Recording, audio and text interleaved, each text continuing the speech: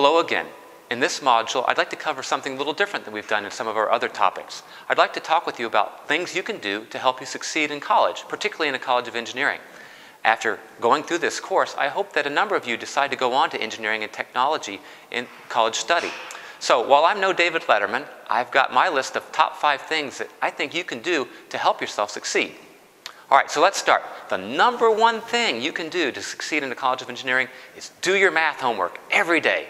I know that doesn't sound exciting or interesting, but it really is so important. Math forms the foundation of so many courses that you'll take in college. Certainly your calculus courses and that, but even beyond that, your engineering courses rely on that math that you learn. So having that solid foundation in math will enable you to succeed in other courses. And if you get behind, particularly at the beginning, it's just so hard. So my number one thing that you can do to help yourself succeed is do your math homework every day. And you know what? Even in high school, if you just pay attention to what you're doing now and try to get a great foundation, that'd be really helpful. All right, number 2, to form good study habits. Some of you have those right now. You've had to teach yourself how to apply yourself and how to work hard on your courses. Others of you have been able to get by in high school because maybe it wasn't that hard for you, or you just get it pretty easily. But I bet almost all of you will need to probably bear down and study a little bit more once you get to college. It's another level of difficulty. So form good study habits. That doesn't mean you have to always go to the library 8 hours a day, but it means you have to figure out for yourself, where do you study well? What kind of distractions do you need to avoid? For some people, they can study in their dorm room. They have a roommate that is also studying something that requires work, and they can do that okay. But other people need to go to a library or find a study area that they use and they go to frequently. So whatever that is for you, figure it out. Where do you need to go to study? And then make sure you don't have too many distractions around. Some people study well with the radio on. Some people study well with the television on. I don't recommend it. I particularly don't recommend sitting there at the computer with instant messenger popping up messages every 5 seconds. Whatever it is, though, try to figure it out and develop those good study habits. And I want to give a word of encouragement to some of you who right now aren't having any trouble with your high school studies, but may later. And there's really a couple groups of you. One group is for those of you for whom high school, that studying it's not that big thing. You're into sports, you're into social stuff, and you do okay in high school. Well, when you get to college, it's going to be harder to keep those grades up. So you'll need to spend some more time on developing those study habits. So don't assume that because of your social graces and your friends with everybody that'll carry you through college too. You're going to need to develop those study habits. And another group of you that you might find this hard to believe, but some of you who do really, really well in high school, you're going to have to develop some study habits in college too. You're just going to get to that next level where you were smart enough to do everything at the last minute in high school. Well, that probably won't be the case in college. You can't wait to the last minute. You can't get by on sometimes just being the smartest kid in class, because you know what?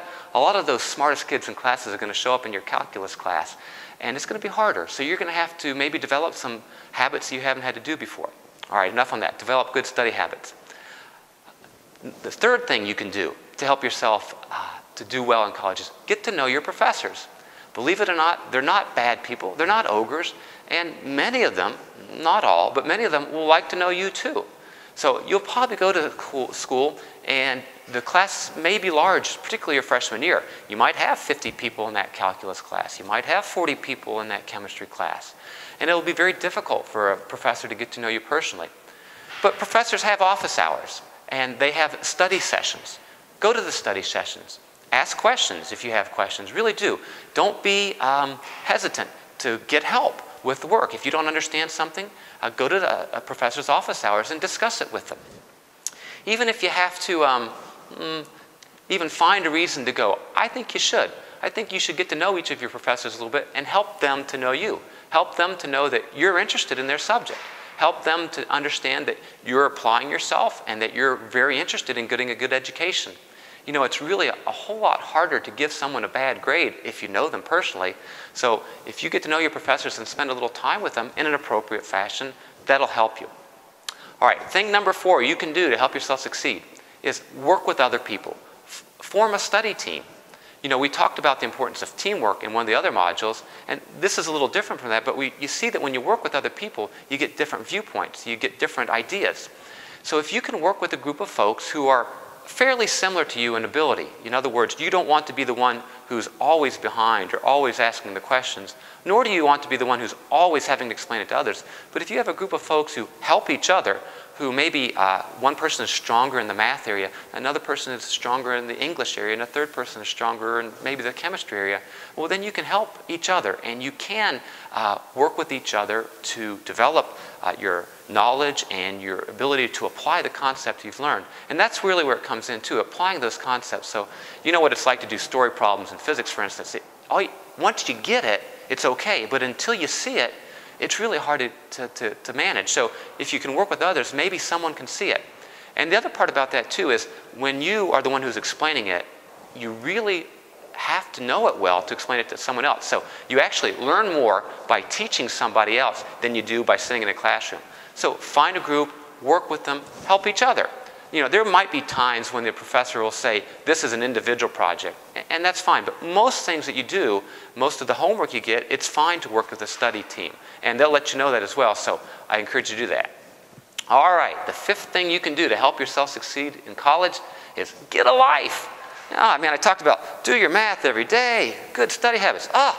You also need to have a life. You need to develop your friendships. You need to develop those activities outside the classroom that enable you to enjoy your time, that enable you to get to know people and feel that you're really a part and connected to this place that you're at. Sure, you want to study hard. Sure, you want to do your math every day. But you also want to have friends and use this time, this college time, to develop your social skills, your problem-solving skills, your group interaction skills. You'll look back on it, I promise you, when you're older, and you'll recognize college as being one of the best times of your life, when you got to do so much, when you got to learn so much, when you got to experience so much. So you want to have a life. So those are my recommendations for things you do. Oh, I guess there's one other thing you could do. I mean, you could get one of these swell corduroy coats like I have, you know, the kind that have the patches on the elbows. You could sit around and rub your chin and go, that's interesting. Or you could do your math homework every day. Okay, I'll see you next time.